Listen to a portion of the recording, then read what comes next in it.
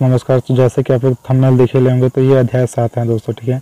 और बाकी का पार्ट डिस्क्रिप्शन बॉक्स में मिल जाएगा, जाकर के वहाँ से भी देख सकते हैं दोस्तों, ठीक है। या प्लेलिस्ट में जाकर के देख सकते हैं। तो देखिए ये थंबनेल में तो आप देख ही लिए होंगे, लेकिन ये उससे ही आधारित नहीं, ये चाहे आप कंपटीशन की कोई परीक्षा की तैयारी कर रहे हो, उसमें जो सिलेबस में विज्ञान है कंपटीशन में, तो ये उसके लिए लाभदायक है दोस्तों। तो इसलिए आप इस वीडियो को शुरू से लेकर के अंत तक देखिए। और आप हमारे चैनल पर नए हैं तो प्लीज़ चैनल को सब्सक्राइब कर लिए दोस्तों। तो बिना टाइम वेस्ट किए आइए वीडियो को स्टार्ट करते हैं। देखिए पहला क्वेश्चन है कि पृथ्वी की आयु का आकलन किया जाता है, तो ये यूरेनियम डेटिंग विधि से पृथ्वी की आयु का आकलन किया जाता है, ठीक है। पृथ्वी की आयु का आकलन यूरेनियम डेटिंग विधि से किया जाता है। अगला क्वेश्चन है कि आँखों की दूरदृष्टि की बीमारी किस कारण से होती है। आँखों की जो दूरदृष्टि की बीमारी होती है वो नेत्र गोलक का छोटा हो जाने से होता है, ठीक है। जो नेत्र गोलक का छोटा हो जाने से आँखों की दूरदृष्टि की बीमारी होती है। अगला क्वेश्चन है कि एक वृक्ष के पुराने तने के अनुप्रस्थ काट में 50 वार्षिक वलय मिलते हैं, वृक्ष की आयु क्या होगी।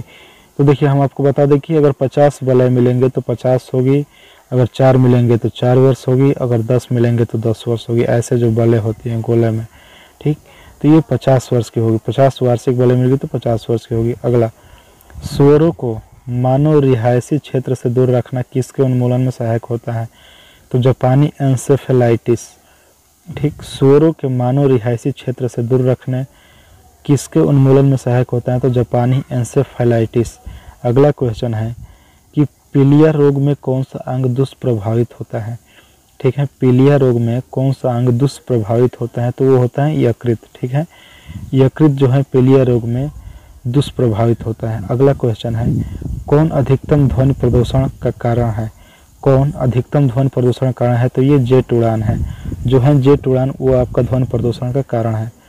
अगला क्वेश्चन है विद्युत बल्ब, विद्युत, देखिए वो एक बार फिर से 6वां क्वेश्चन देख लीजिए कि ये आपका ऑप्शन पे डिपेंड करेगा, ठीक है दोस्तों, ये ऑप्शन पे डिपेंड करेगा। अगला क्वेश्चन, विद्युत बल्ब के मुकाबले फ्लोरोसेंट ट्यूब अधिक पसंद की जाती है, क्योंकि विद्युत बल्ब के मुकाबले फ्लोरोसेंट ट्यूब अधिक पसंद की जाती हैं क्योंकि ट्यूब में विद्युत ऊर्जा लगभग पूरा तरह से प्रकाश ऊर्जा में परिवर्तित हो जाता है। जो ट्यूब में विद्युत ऊर्जा होता है वो लगभग पूरा तरह से प्रकाश ऊर्जा में परिवर्तित हो जाता है। अगला क्वेश्चन और 8वां क्वेश्चन है मोस्ट इम्पॉर्टेंट क्वेश्चन दोस्तों, कि एक वर्णांध पुरुष व सामान्य महिला की संतानों के पुत्रों के वर्णांध होने की कितनी संभावना होती है, तो 0%, ठीक है। एक वर्णांध अगर पुरुष रहेगा और सामान्य महिला, जिसे कलर विजन कहते हैं, उसे वर्णांध कहते हैं, और सामान्य महिला रहेगी मतलब महिला की रोग नहीं होती, तो उसके संतानों के पुत्रों को वर्णांध होने की कितनी संभावनाएं होती हैं, तो वो 0% होता है, ठीक है। अगला क्वेश्चन है कि तारा मछली किस संघ का प्राणी है। जो तारा मछली है, स्टार फिश कहते हैं, वो किस संघ का प्राणी है, तो इकाइनोडर्मेटा है, इकाइनोडर्मेटा है, ठीक। अगला क्वेश्चन है दोस्त कि किसमें अधोभूमिक अंकुरण पाया जाता है। किस में अधोभूमिक, ये भी ऑप्शन पर डिपेंड करेगा, तो उसमें ऑप्शन में था मक्का, तो मक्का सही है, ठीक है। अगला क्वेश्चन है कि लोहे में जंग लगने की क्रिया किसकी सहायता से होती है। जो लोहे में जंग लगता है वो किसके सहायता से जंग लगता है, तो वो जल एवं ऑक्सीजन की सहायता से लोहे में जंग लगता है। अगला क्वेश्चन है कि किलोवाट घंटा किसका मात्रक है। किलोवाट घंटा जो है वो किसका मात्रक है, तो वो ऊर्जा का मात्रक है, किलोवाट घंटा। अगला क्वेश्चन है कि कौन सा एक लिंग संलग्न रोग है। लिंग संलग्न रोग है वर्णांधता, जैसे कि आप ऊपर में देखिए लोगे क्वेश्चन, तो ये अनुवांशिकी रोग भी होता है वर्णांधता, जिसे कलर विजन भी कहता है, ठीक। अगला क्वेश्चन है अमरत्व का गुण निम्न में से किस में पाया जाता है, तो ये हाइड्रा में पाया जाता है, ठीक।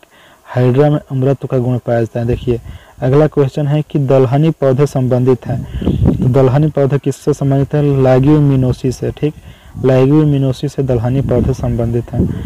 अगला क्वेश्चन है कि कौन सा तांबे का शत्रु तत्व है। तांबे का शत्रु तत्व होता है वो क्या है, गंधक है, ठीक। अगला क्वेश्चन है कि अस्थायी चुंबक बनाया जाता है, तो अस्थायी चुंबक किससे बनाया जाता है, तो इस्पात से, इस्पात से अस्थायी चुंबक बनाया जाता है। अगला क्वेश्चन, कौन सा मनुष्य में अवशेषी अंग नहीं है। मनुष्य में अवशेषी अंग नहीं है, तो सामने वाले चपटे दांत, जो सामने का जो चपटा दांत होता है वो अवशेषी अंग नहीं है। ये भी आपका ऑप्शन पे डिपेंड करेगा। कार्बन टेट्राक्लोराइड अणु की आकृति किस प्रकार की होती है। जो कार्बन टेट्राक्लोराइड का होता है वो अणु की आकृति किस प्रकार के होते हैं, तो वो चतुष्फल के होते हैं, 4 भुजाओं वाली, ठीक, चतुष्फल के कहलाते हैं, जिसमें 4 फलक होते हैं। अगला क्वेश्चन कपास संबंधित है, तो कपास संबंधित है मालवेसी से, मालवेसी संबंधित है कपास। धान का खैरा रोग किस तत्व की कमी के कारण होता है, तो धान का खैरा रोग जास्ता से होता है और किसके कारण होता है, तो ये जीवाणु के कारण होता है और कमी में जास्ता से होता है। समजात अंग होते हैं, समजात अंग क्या होते हैं, तो वो रचना में समान होते हैं। एक जैसे अंग को समजात अंग कहते हैं, जैसे कि दोनों हाथ एक जैसा है तो वो समजात अंग हो गए, दोनों पैर एक जैसा है समजात अंग हो गए। ठीक, अगला क्वेश्चन, किस धातु को वायु में खुला छोड़ देने पर उसका संक्षारण नहीं होता है, तो इसको सोना, ये ऑप्शन पे डिपेंड करेगा किस, तो इसमें धातु में होगा सोना होगा। किस धातु को वायु में खुला छोड़ देने पर उसका संक्षारण नहीं होता है, तो सोना का होता है।